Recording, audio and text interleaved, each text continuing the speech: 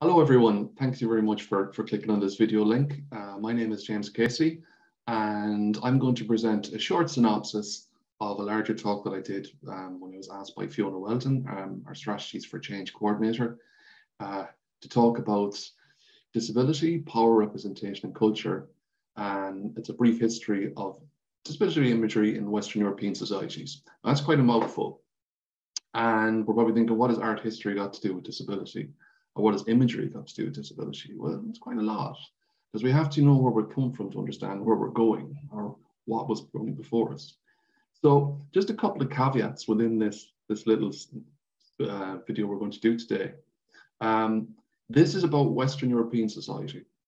It's not because it is somehow primary among other societies or histories or civilizations. It's not. There's vast and diverse and nuanced, huge amounts of different art histories and legacies and civilizations throughout the world. But this is the one that I know about today. And it's the one that is localized to us. But it's certainly not the only one.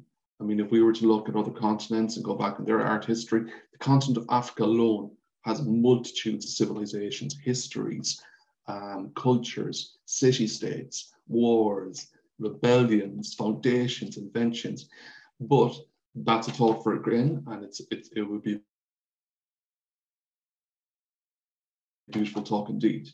But today, we're going to have a little quick look at all these images that we see throughout history and see how are they related to disability. Well, they are and they aren't. But we have to think about what is art and what does art mean and what does imagery mean when we talk about disability.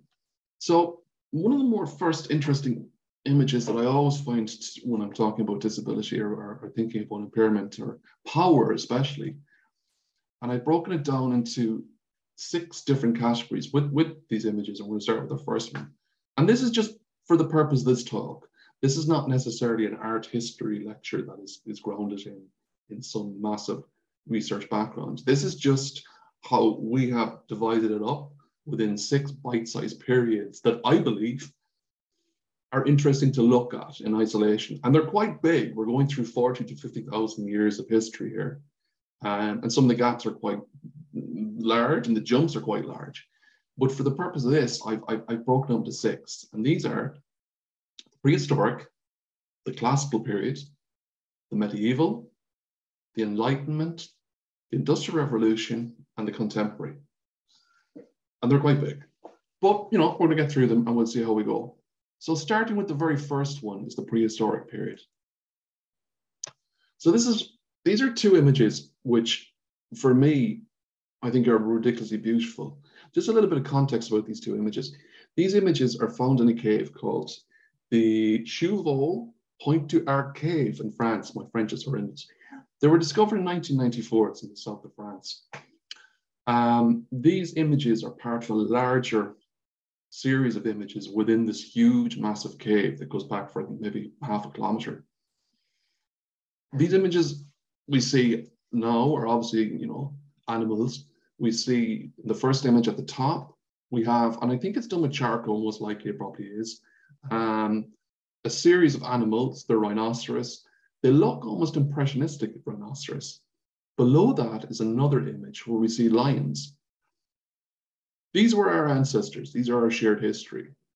This is at the very, very, very end of the last ice age, coming into the new civilizations or more tribes coming from the south of Europe, repopulating Europe after the ice age. There was people still here, but there wasn't that many. So these art, or the history of art, this is one of the best examples of prehistoric art, which would go from the Paleolithic all the way up to the Neolithic. And what's interesting in this cave, which it has been dated to 40 to 45,000 years old. I mean, think of that. It's even incomprehensible to think of that. And this cave was active for maybe 5,000 years old, 5,000 years. So from the very first drawings to the very next drawings, there was a gap of, 5,000 years. Within this cave, you travel in and you see these fantastic drawings. Look, if you look at these drawings, when we think of art and we think of Stone Age art and we think of our ancestors, we think of a very basic art. We think of, stick men fighting a mammoth. we can see here that whoever drew these pictures had an idea of composition, of texture, of animation, of structure, especially with the lines. If we see the bottom image, you can see movement here. So you're probably going, why is this important? Well, besides being, a huge important event in our history, and also been a huge space in our history that we all should recognize as a different psyche to ours. What's interesting in this is that our shared ancestors 40,000 years ago, and there are shared ancestors in Europe, there is no human forms in this cave. There is one partially human form in this cave, and it's what's called zoomorphic. And it's only been discovered in 2010 when the film director Werner Herzog, he's a great guy, you should check him out, especially the documentary is made about this cave called The Cave of Forgotten Dreams. He got access to the cave before they closed it up for a while because they wanted to seal up the cave and build an exact replica of it. The cave is amazing. When you see it inside, and I've seen taken a virtual tour and I've seen photographs, even the footprints on the ground from 35,000 years ago, children's footprints in the dust, is still there. And to see that, to see static, but yet this huge weight of history within the space. But previous to him going in there with a very small film crew in 2010, they didn't see any human images. All they saw was a series of fantastic images when you go in there. And this is just a tiny part of it. But the scene, he got a camera, very small digital camera, and there was let me get this right, a stalactite hanging from the ceiling. Large stalactite hanging from the ceiling, almost like a tonsil. At the back of it, they'd seen what they thought was the bottom of a female form, a very rudimentary female form, legs and female genitalia. But when they finally got around to the back to see what was there, and this hadn't been done since 1994, they found out that it was the head of a buffalo and a woman. So straight off, that was like, okay, so it's zoomorphic. So this is the beginning of the zoomorphic idea. There's lots of connotation. What is this cave for? Was this cave a source of religion? Was it a spiritual place? Well, it could have been a source of entertainment. It could have been a source of, again, when we think of history, we think of archaeology, everything is presupposed. Everything is conjecture, because that's the way we have to do it. Unless it's written down, we have to have conjecture. It's not hard and fast science. It's not maths. It's not black and white. It's all areas of gray and interpretation. To me, and probably to many art historians who I don't know, and I'm not an art historian, my background is in critical and cultural disability studies. These images represent what was important to these people, what was important to the civilization, to the society. And what was important to them was the nature of the scene around them. And there's beautiful stuff there. There's aurochs, and there's images of mammoths, and images of rhinos, lions, tigers, bears, wolves, horses is a huge one too. And they're beautifully drawn, and they were drawn over millennia. And this society, these images, was the beginning of our culture that we have a vestige of.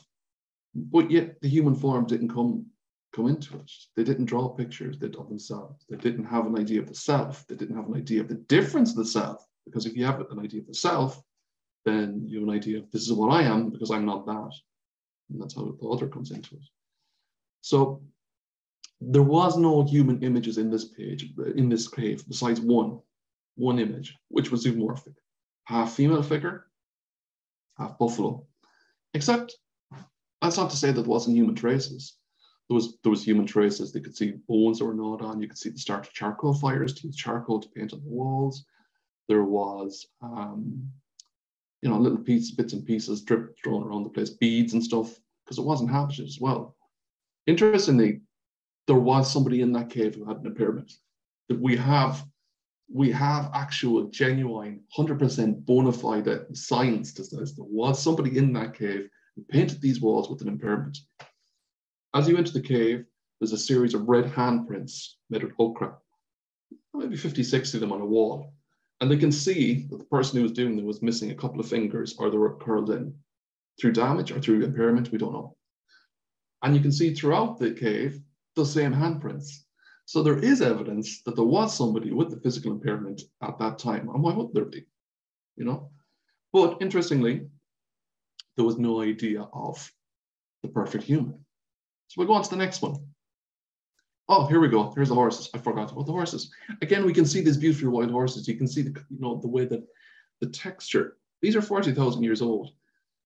You can see the movement. You can see the life. And we have to remember when we entered this cave 40,000 years ago, 35,000 years ago, seeing these almost, and they are almost a mirror image of what they're seeing. But whoever doing these paintings, and it was a series of people over a long period of time, 5,000 to 10,000 years, it wasn't just one person. They had such a composer. So there was a genuine culture of art and drawing and painting and depicting what was important to you as a society, albeit a very small society, but a shared ancestry with us. Okay, here's another example and another way for me to embarrass myself. This is called the Lowen Mensch, which is the Lion Man. This is one of our very, very, very, very earliest, what we call human-like form or zoomorphic form again. This is 35 to 40,000 years old. It's carved in ivory and it's from a little valley in Austria. Really interesting about this is that it's very small actually, it's only maybe 5 centimeters tall. Again, this is their idea of, it's carved of ivory, so it infers it was something precious. It involved, maybe it had a spiritual meaning, maybe it had a meaning of strength and power, we don't know. Could be, they doubt it's a female figure because there isn't breast, so it's probably a male figure, and almost you can see genitalia there. But it's not an idealized male figure. It's a male figure that's attached to, again, the lion, this powerful predator in society. It's not a figure that says, this is what we have to achieve in our spiritual lives. Okay, so you can see that in that, and we can move on a little bit more. Here we have a series. This is a very famous statue. Again, very small, made of clay, and this is called the Venus of Willendorf. I do apologize to all the German speakers that are tuning in here because I'm going to make a hymn to this. This is from 32 to 30,000 BP, which means before present. So this is, 30,000 years old. This is an interesting little piece. This would have been one of the first human forms as such that was found. And there's been a series of these found all across Europe, going through south of France, all the way up to the Baltic. And an interesting thing about the ice repeats. We can see it's a quite grotesque form that we may think, but there's several theories that have come out about this. First one is that, again, this is an important piece. This would have been something that would have been kept and used for maybe, well, it dates it to 30,000 years, but it was buried 25,000 years. So this would have been kept knocking around for 5,000 years, possibly as an idol or a totem within a grouping in society. What we noticed about this, though, is that there's an idealized female form, human form, and this isn't it.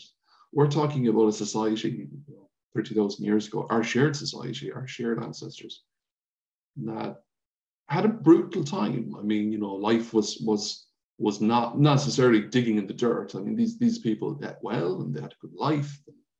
I mean, the bone fragments that have found them, they were quite tall and quite slender. But this was an idealized human to them, because there is a series of them all across Europe. What we see here is a small Venus figure, a woman figure, quite voluptuous. You can tell that the woman is well fed because she's eating. What we see on her face, and this is important, that not necessarily isn't a mask. I think possibly it's braids, and we'll see that in a second, or it could be some sort of covering. There's two theories about this. First theory is that this was a fertility cult that went throughout Europe at the time. That could be quite so. The second theory, which is only a recent theory, in the last couple of months, not even the last couple of months, is that these were found as the ice retreated in Europe after the Ice Age. So the first ones would have been found like 30,000 years ago. The next ones would have been dated to 28,000 years. The next one would have been dated to 25,000 years. So they're going up, up, up as it gets clearer, clearer, clearer. The recent archaeological theory is that These were almost like a life-affirming statue, a totem to say that we have survived this brutal part of our history, the last ice age, that the weather is getting better, and that we've went through this with this totem. This totem embodies, plenty. It embodies, having fat on your body to survive in these cold climates. Again, there's several theories. Another theory too is that this is a self-portrait, whereas if it's a person looking down at themselves because it's out of proportion. The problem with that is that why didn't they draw their face? They would have been able to see in pools. They would have been, able to see in ice. So that necessarily doesn't hold so much weight. But the two other theories are interesting. But what is more interesting is that this is our first humanoid statue that have been found. These series of Venuses throughout Europe. But, there's no idealized body. Like, they're all voluptuous. They're all quite out of proportion that we think, that scientists think, that dietitians think. They're not the idealized perfect body, the normal body. They're different bodies, but they're all very almost voluptuous is probably the word I should be using, but they're very different, to what we believe to be perfect, to what we think of in this space, this time of brutality. But to have a look at another one, it's this one here. Now, this is an interesting one. This is called the Venus of Brassenbou. This is our very, very, very, very first image of a human face that we found. Anyway, you can see here that it's obviously humanoid. It's not zoomorphic. You can see that there's, brow, nose, eyes. They know it's a woman because of the size of the brow that, men have usually thicker brow hair. And there's a caul on top of her hair. Interestingly, they didn't know what this caul is, but looking back at the previous one, they think that this caul would have been a covering for the hair. And we have another picture of this here. So you can see here's the reconstruction. It would almost like a hair covering. But the interesting thing about this, and the interesting thing about the one previous, this is made of ivory, by the way. But they have found statues like this made of clay, like the Venus of Willendorf that we just seen. The clay for that traveled over the Alps. The clay came from Italy. There is a place near in Italy where the clay is from. So you're talking about quite a brutal journey, over the Alps in that time, traveling a few hundred kilometers to Austria and Germany, and indeed this to France, because there has been other pieces found in this when they found this in the French cave, and this is 30,000 years old. However, to say that these are very localized societies is not true, because this societies that didn't take the human form as something that to be idolized, something to be perfected, but yet something that's just accepted. When we think of the Venus of Willendorf, which you've just seen, and the other Venuses, a lot of the clay that came from it, yes, it came from Italy. However, there has been discovered that the clay could have come from Ukraine and part of the East going into Russia. And that's a huge interesting thing, because there is also Venus figurines there a little bit later, but there is Venus ones. That hints to the idea of a shared culture and a shared society rather than fragmented, and a shared sense of what's important. So we're not seeing an importance of the perfect human body in these societies. Rather than we're seeing an importance on surviving, an importance on fertility, maybe, but a definitely importance on animals. And what they held dear was these animals because they were zoomorphic in nature. So we'll click on to the next one.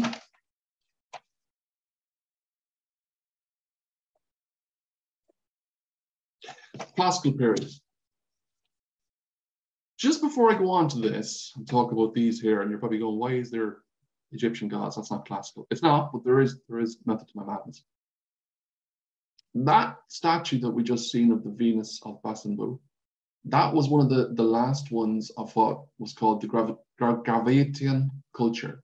And that was our last shared European culture. So from the tip of Spain to the top of Denmark, the culture would have been very similar. After that, after 25,000 years ago, 15,000 years ago, society started to develop in isolation with their own religion, their own practices, their own ideas, their own languages, but that one was the last. And that is interesting for several reasons, because here's a perfect example. When we think of ancient gods, we see these gods.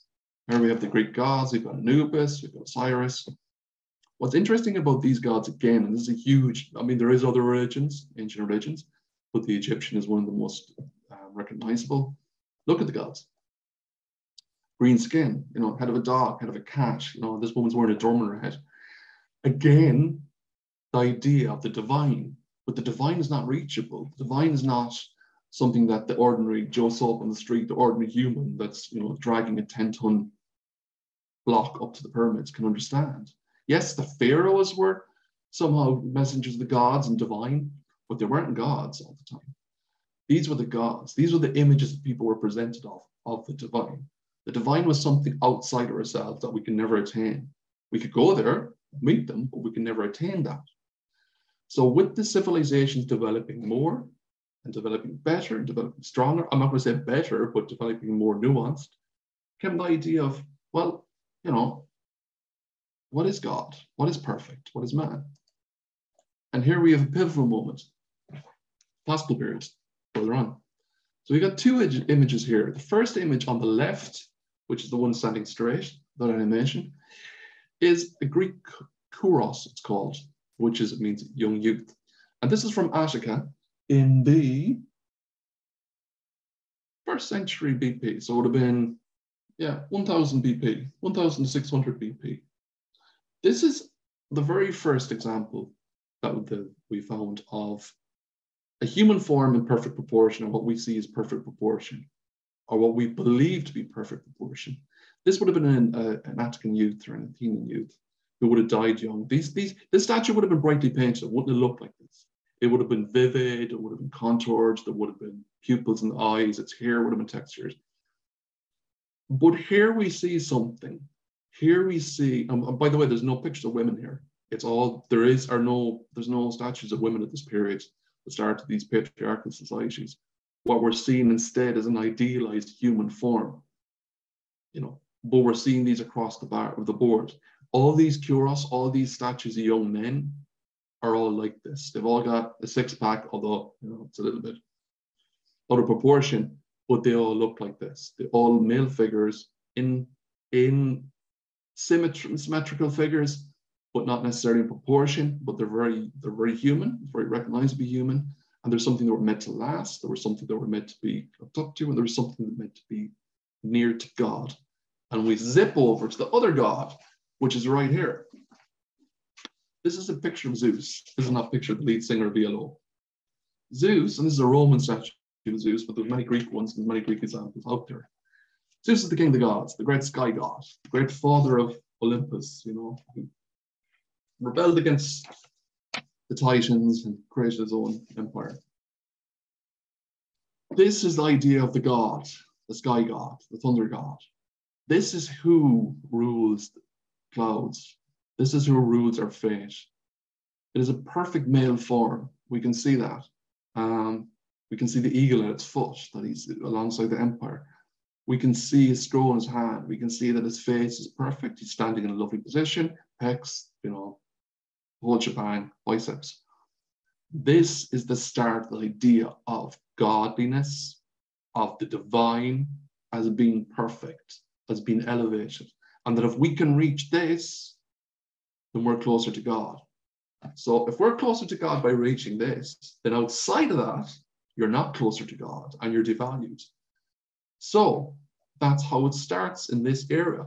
The idea, and this is pertained, by the way, this monotheist idea that God is somehow, if we look at Christianity, or modern Christianity, the idea of that God is always a man, it's a he.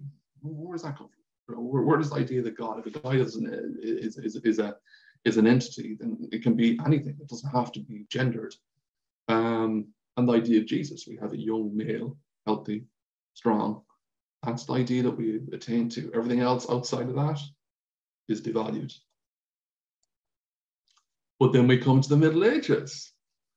Just a word about the Middle Ages. The Middle Ages was nuts. Okay, After the classical period, the finish of Rome, and to be fair, the Byzantine Empire kept going. We had the Middle Ages in Western Europe, the Dark Ages in some places. Within the medieval period, they did not think like us at all. Science, well, what was science, mathematics, art, that was lost in some extent. It was kept in Ireland in the monasteries, but besides that, the rest of Europe went down into a period of not necessarily dark ages, but certainly less in the way of structure and more in the way of, well, craziness. The way that they even seen the world, the people in the Middle Ages, was not something. They didn't think in terms of, you know, the Romans and the Greeks had a much more deeper understanding of science and medicine than they had.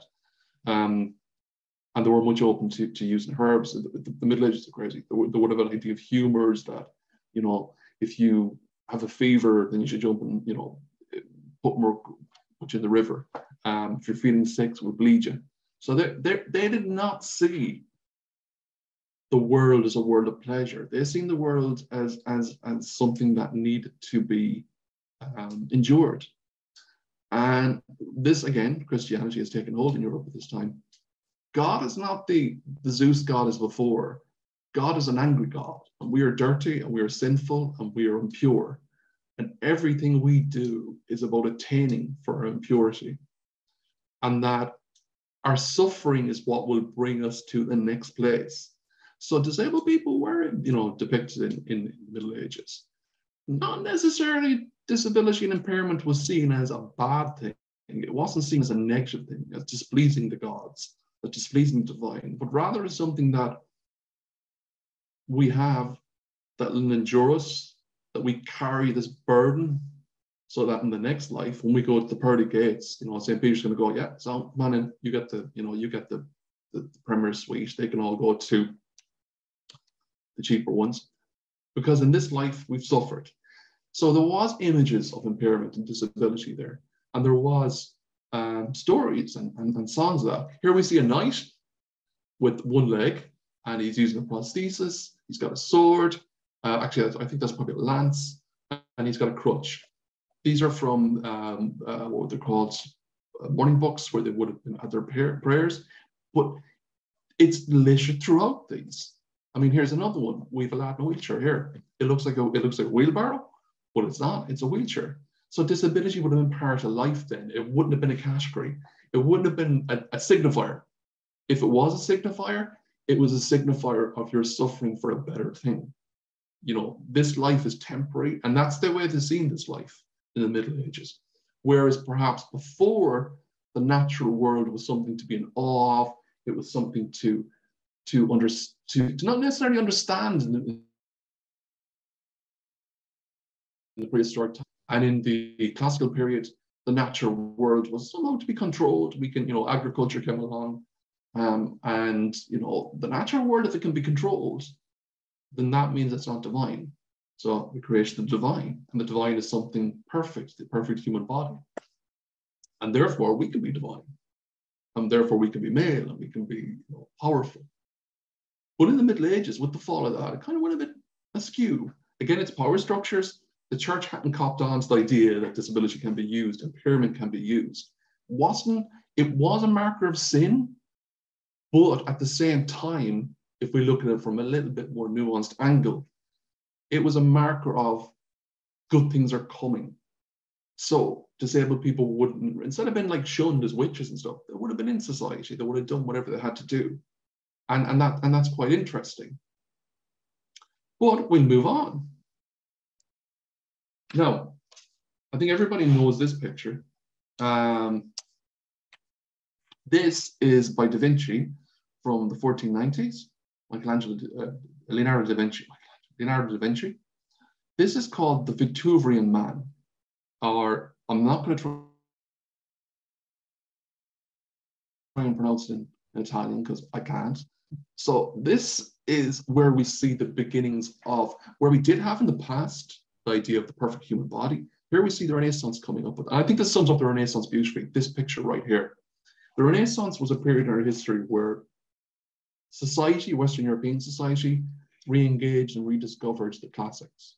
They rediscovered painting, they rediscovered art, they rediscovered literature, they rediscovered drama, they rediscovered sciences, they rediscovered the classical empires of Rome, Greece, and Sparta, and the Etruscans.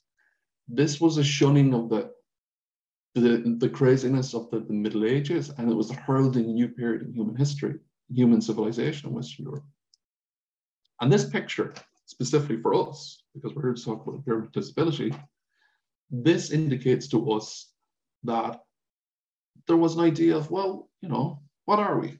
Who are we? A little bit of context to this.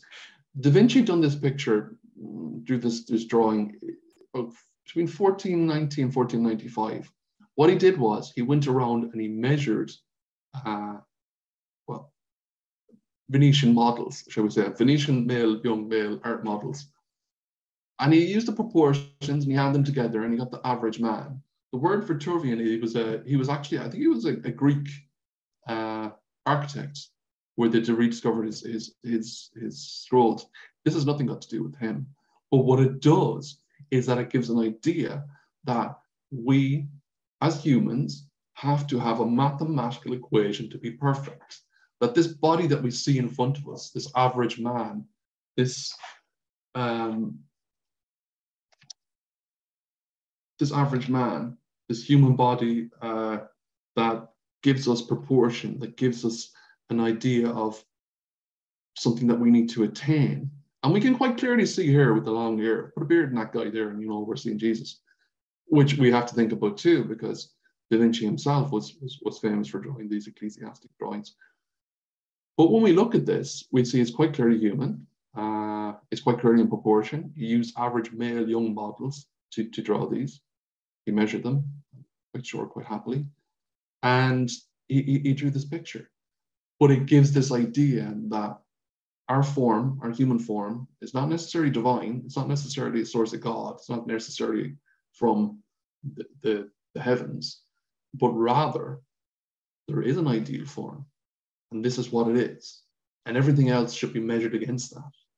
Okay? And this is where maths comes into it.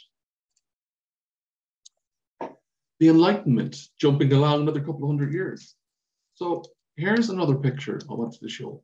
I think it's interesting because this is a nativity scene. This is done by Jared David, who was a Flemish, no, he was a Dutch Netherlander painter from 1498. And Jared David Jared David was known for these ecclesiastic scenes and his use of color. What we're seeing in this period too, and even in the Renaissance as well, except with the portraits of noble people, majority of pictures were still religiously inspired. And here we see this picture, right? In the end of the Renaissance, coming into, maybe the height of the Renaissance towards the end, the focus is very much on the divine. It's on, we can see here, this is obviously Mary, there's a few angels and stuff there. There's a baby, which we assume to be Jesus. But the whole central focus of this picture, what draws our eyes in, is the radiance coming from her and her gazing on him. But it's divine. It's ecclesiastic. We're learning from this. This is something we see in the Bible. But again, it is religious. It's otherworldly. It's divine. Think about this picture. And now think about this picture. This is a very famous picture by Joseph Wright of Derby from 1768. Before this, and while you're looking at this, you have to listen to me about this little point. What was the Enlightenment? When the Enlightenment started in the late 1700s, and it was a period in the history of Europe where science began to take control, that we believed that we could control, we could reason everything. There was huge advances in philosophy, mathematics, warfare, medicine, literature. Some of our greatest literature comes from that time. The Romantic poets, the works of Descartes, the works of Immanuel Kant, who I'll come back to in a minute, the works of Joseph Locke. This was a huge period. It was the beginning of democracy again. But within the Enlightenment, remember, within the Enlightenment, man decided he should have power over nature.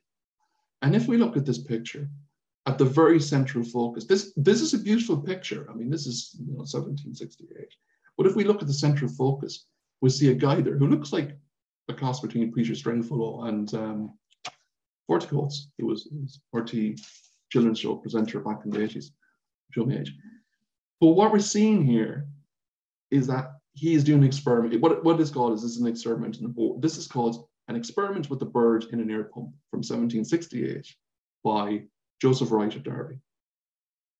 The philosopher, he was called a natural philosopher, the scientist guy with the red jacket, he is conducting an experiment. Our focus is drawn into him. The light is reflecting off his face. Everyone's gazing not at him, but at his power over nature, at understanding nature. He's obviously put the bird into a vacuum, sucked out the air, and the bird has died. He's illustrated that he has power over nature. So now the focus is shifted. No more is our destiny, is our reason defined by religious, defined by the gods, defined by nature. We have power over this. We can change things.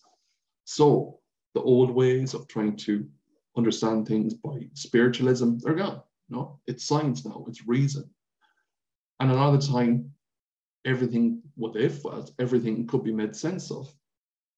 And you can see that too in the Enlightenment, because it's the beginning of modern psychology, the beginning of modern sociology, economics, certainly the beginning of the novel, the English language novel. And with this picture, it illustrates that. I think it's a very beautiful thing to look at and to compare to the previous picture, which we've seen of the focus constantly on the divine.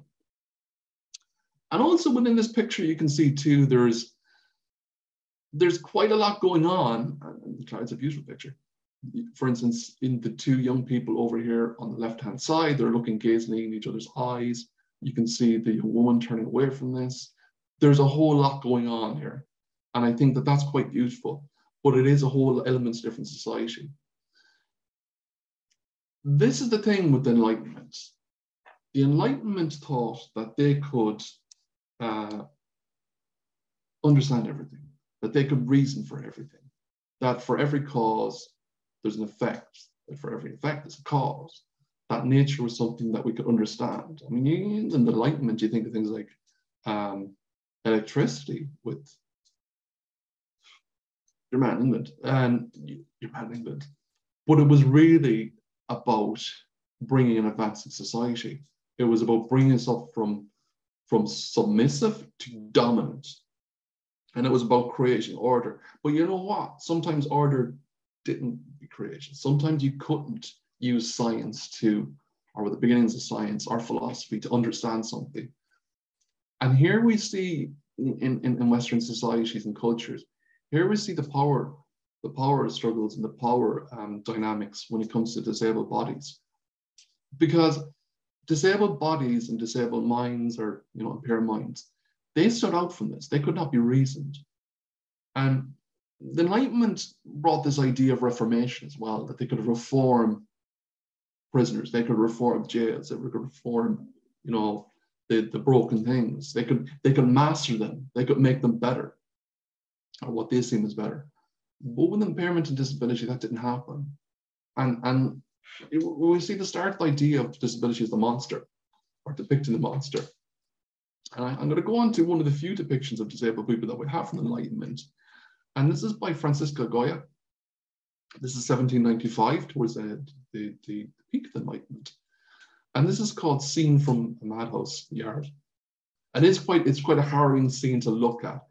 We see, a series of figures drawn starkly with drawn faces, and many of them naked, within this darkened space, and the sun flowing in the top but not reaching the bottom. And we see one of them grasping its arms and hugging itself, a person obviously looking very distressed.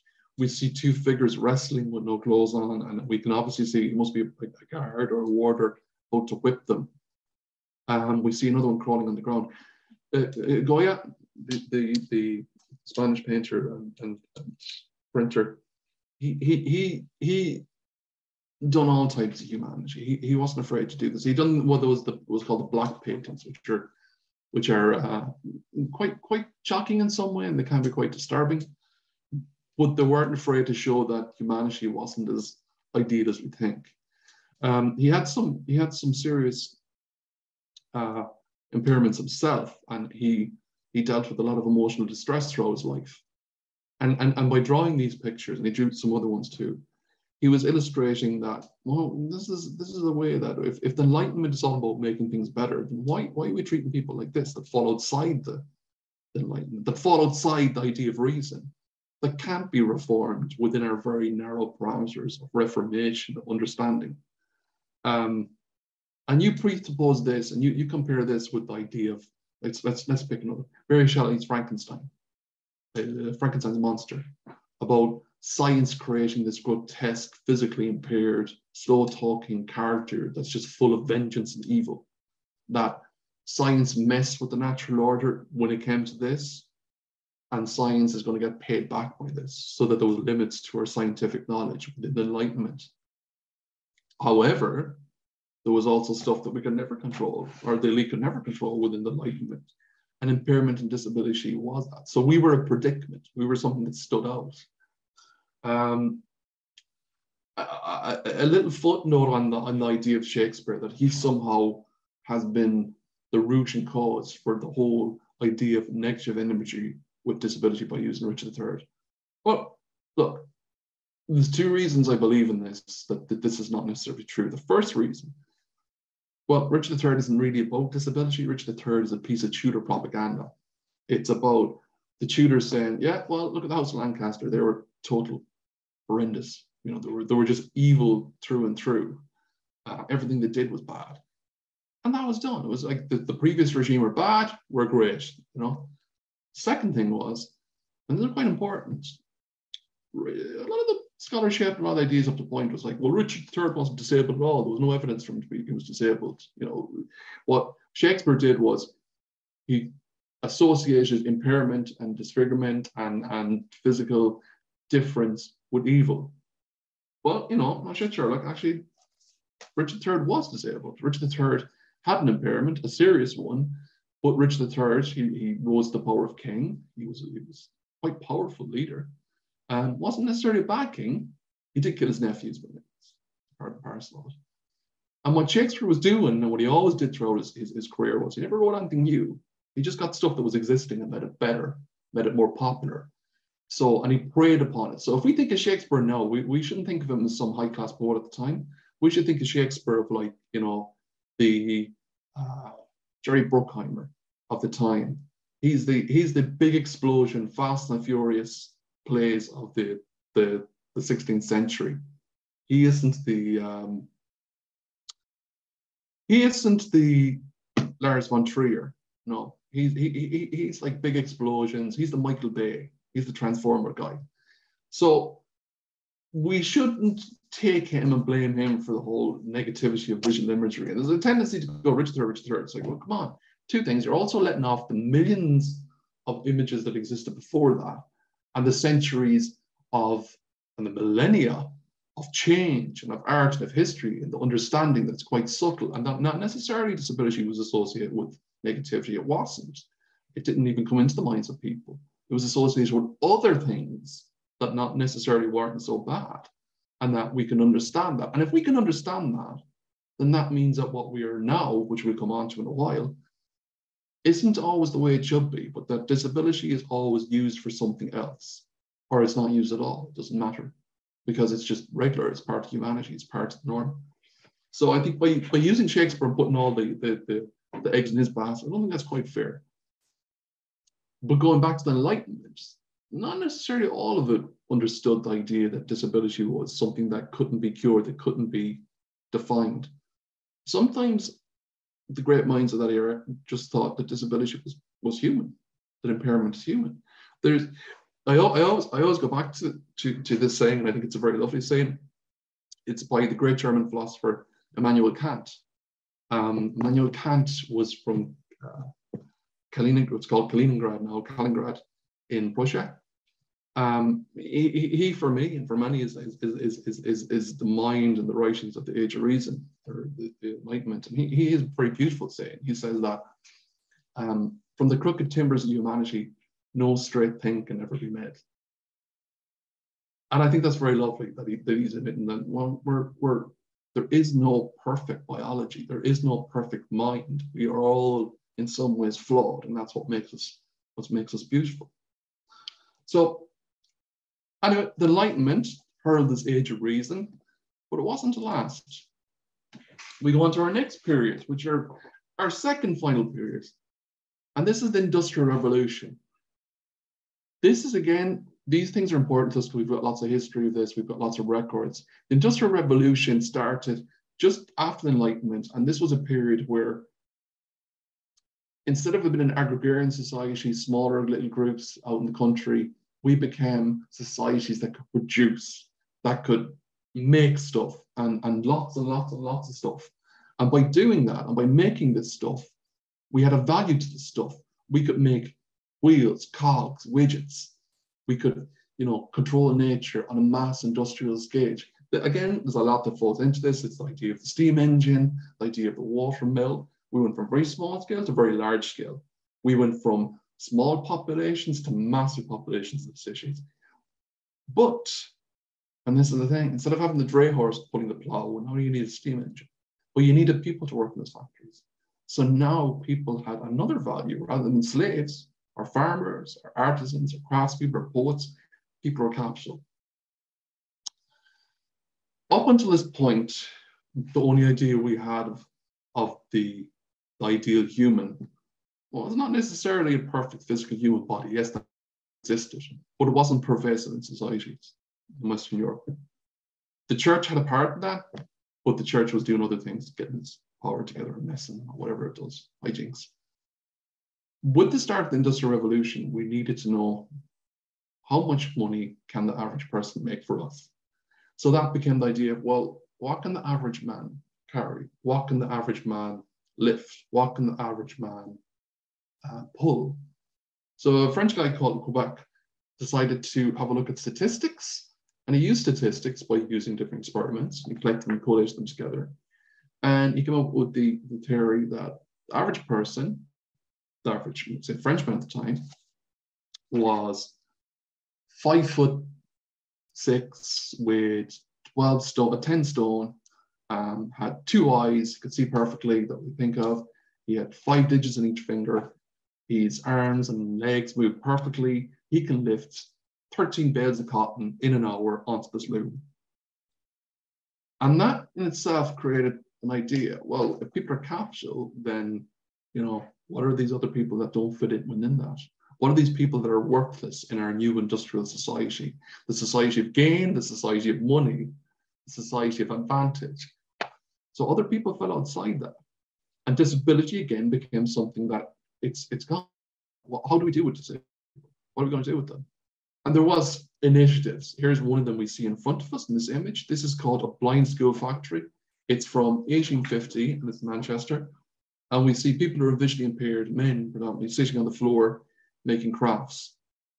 But not on the scale of other factories, the massive factories in England and in Ireland too, and across the States and across the Western world.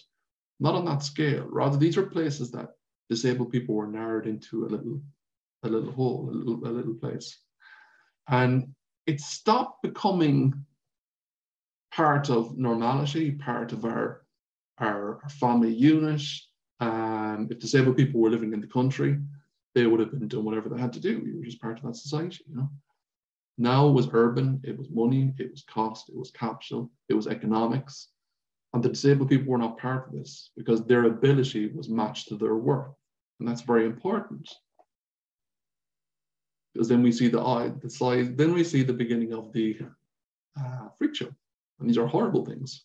But this is what happened. During the Victorian time, the idea of the grotesque, the idea of the familiar, the idea of the freak came to the forefront. You can see here the Hall of Ugliness. And these are things that really happened. By far, the ugliest biped is here, 1 shilling. You can see the first one. The second hall says, Hall of Ugliness, the greatest deformity in the world. The third one says, this is the ne plus ultra of hideous, and science pointing down. beast boy, mosquito boy. So here, disability, with the excess in people's wages, the average human, the average person, they wanted something to go out and say, well, if we're all similar, then we have to be, you know, somehow elevated.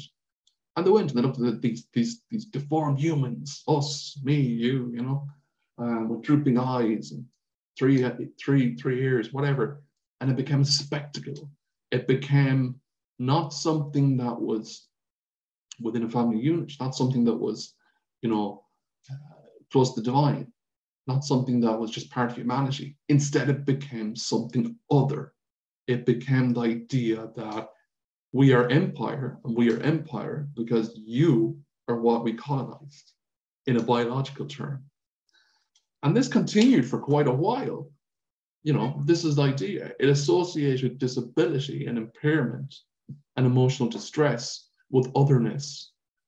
And otherness can be dealt with in two ways. This, which is spectacle, ridicule, and prejudice, or it can be dealt with a far more civilized, and I use that in an inverted commas way. And the civilized way is charity. But we'll go on to that in a second. Here's another image I just wanted to show you of women here working at looms. So you can see for a uniform, all these women look quite similar. They're all on a machine. It's all standardized. Your hands have to fit there. Your legs have to fit there. There was children working there. But we're not seeing any well, not visually different people here. It's very similar. It's very ordered, but it's about production, it's about capital, and it's about your values associated to how much you can earn, how much you can produce. If you can't produce that, if you can't earn that within these parameters, it's narrow. And here we have a guy over in the corner who looks like Stalin, but it's not Stalin overseeing them. So now we come to the contemporary. Everyone's delighted to hear it. Now I use the contemporary as a quite large space of time, going from about 1920 up to the present moment, about 100 years. The contemporary period is interesting in Europe, and I use North America too, in that disabled people were once again used for something else. The power structures were using representation for another thing. And previously, as we've seen, disability was used in different formats. It was understood in different formats. We go back to the Neolithic or Stone Age, disability wasn't used that we know of as much, but there was disabled people in those societies. In the classical period, disability was seen, and the physical difference was seen as outside that of the divine. The divine was achievable. Middle Ages, disability was again seen in a different format on the whole. It was seen as something that was just part of life, perhaps even just a little bit better than average body because you were suffering for the next world. In the Enlightenment, it was outside the way of reason. We couldn't understand it. So therefore, it was locked away, hidden away. With the Industrial Revolution, it was a spectacle. It was like, look at this. These have no way in our society. You're not like them. You're different. You're at a higher level. Get back to your loom, make us more money. You know, these people will just cost money. And that's the start of eugenics too. But in the contemporary period, something else happened. The contemporary period for me starts after the Wall Street crash. It starts after the Second World War really kicking. And it's where disability is associated with charity, not with a beggar with a bowl outside a church. Actually, one of the first films ever made was in 1894, and it was called The Fake Beggar. And I think it's only 30 seconds long. It shows a man who's lying on the ground. He's sitting on the ground. He's got his legs underneath them, which it looks like they're gone. He's missing a limb. A chap comes out of a church, puts, I don't know, some coins into his bowl and walks off. Then the beggar guy's legs come out from underneath him. He gets up, throws his crutch away and walks off. It's called The Fake Beggar. It's a comedy. So disability is associated with comedy. But it's also this kind of conscience as well. Well, of course, we have to look after these people because they're not capable of looking after themselves. So it comes in the idea of charity, not just medicine, but charity. And this is where the contemporary comes.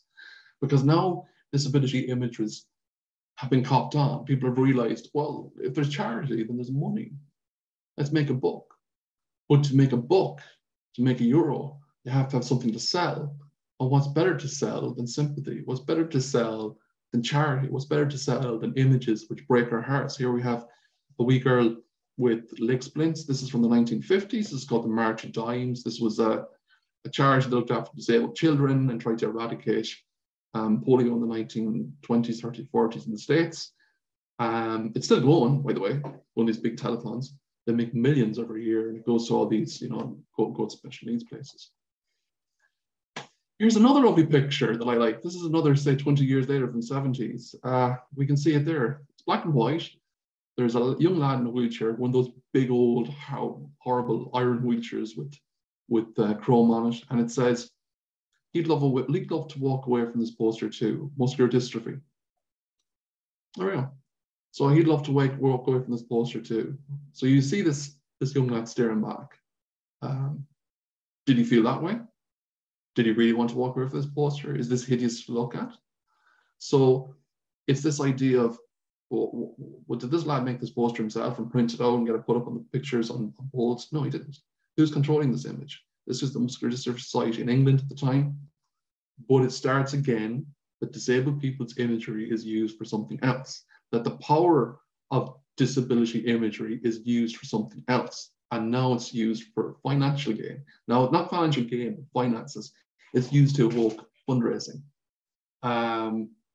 It become an industry, but not an industry controlled by disabled people, an industry that's run for disabled people by non-disabled people, and as a quite lucrative industry in Western Europe. I want to show these pictures towards, I'm going to end here. These are interesting pictures. These are the images that are bombarded a lot of the time that are, you know, young disabled people or other disabled people throughout our society. But they're all trying to sell something. They're all trying to fundraise. They're all trying to get money for these large industries, these large disability sectors things. These things have rediscovered the power of disability imagery and how to use it for their own purpose. I don't think that the people in these photos knew that these images were going to be used like this. And it's very, very difficult to have power over that image. I know in a previous talk with Fiona, we've had Catherine Gallagher come in and talk about that, and she talked about how the media uses imagery. Well, this is how imagery is used by disability sectors. And that's the new powerhouse using disability image. We have little angels here. Again, you know, we're going back to the Middle Ages. Disability is akin to God, you know. We're childlike. We have raising money for a bus. We have raising money for whatever. I don't raise money as a consumer. I don't raise money for, you know, my local Tesco or Aldi, or I don't go and say, geez, you know what, government, give the ESB more money because they provide me with the service. So we have to understand these images as another series of power structures, of a power struggle that goes back millennia. But, and this is the important thing to remember with these images, and I'm just going to stop the presentation there and talk directly to the screen. But this is the important thing about these images, is that these images change. These power structures change. We've learned that from history, that not all the time it stays the same, that the struggle we're in now is not necessarily the struggle we'll be in 10 years. So that it's not all negative, that it's positive. And that little bit of resistance, that's where we win these encounters, and that's where we take back control. And by offering that resistance to the power structures that has happened in the past throughout millennia, well, then that's when things change, then when we take control of our destiny. So thank you very much for listening to my rambling for the last few minutes. I hope you enjoyed listening to about disability imagery. If you want to find out more about it, I'd recommend definitely checking out the work of Rosemary Garland Thompson. She's a critical disability scholar from the US, and the work of Leonard Davis. Thank you.